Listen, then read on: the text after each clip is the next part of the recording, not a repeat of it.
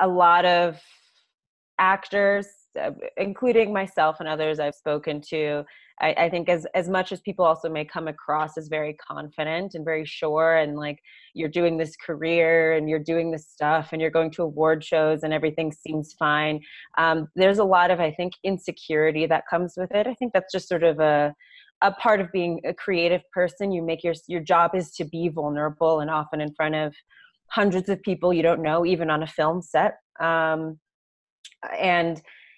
so I entered my first season of Atlanta with a lot of terror and fear of failure. And I had to kind of really work through that. And really, I think a big thing for me that I had to do was, if I felt like I failed in a scene or something, I had to continue to hold my head up, look people in the eye and interact, and not kind of turn into myself. And that has helped me a lot sort of on any set I'm on. But what's lovely about television, we've only had 2 seasons, but we had an opportunity to come back. And my second season, I was just so much more relaxed. I just felt like, all right, the show, people loved it. I wasn't fired. I already had a relationship with Donald and with Brian and with Keith. And so I could come on and just have fun.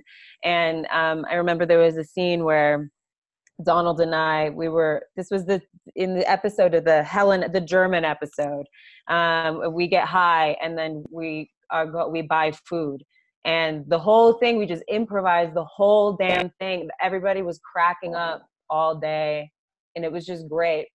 To me, that was like I had such a good time. But I think that also came from me being able to just relax. Like I just needed to let go. And so, yeah, I mean, yeah, Donald is just great. He's been wonderful also in terms of like, and I think this is a good thing if you are a leader in a group, if you are like the number one, which is if you're like the lead of a project, whether it's a play or in a film. In movies, you get numbered, like most important to least important. And if you're the number one, like it's your responsibility to provide the energy on the set, and your energy trickles down to everyone, every crew member, your energy and the director's energy. And so, Donald really took it onto himself to take care of us.